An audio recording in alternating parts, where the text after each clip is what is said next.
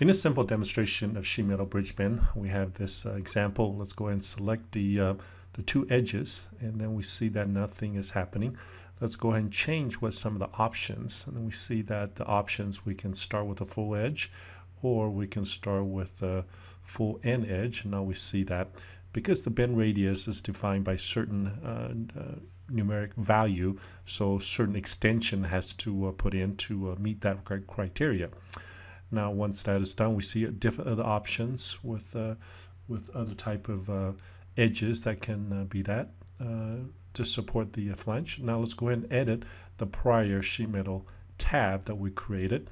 Let's go ahead and move that out a little bit, and then kind of move that inward a little bit. Let's make some design change, and then once that is done, we complete that and we see everything is updated. Let's go ahead and see how we can quickly get a flat pattern out of this. Select the base face, and then once that is done, we have a flat of the solid geometry, and then it's kind of hide that. So this concludes our demonstration. Thank you.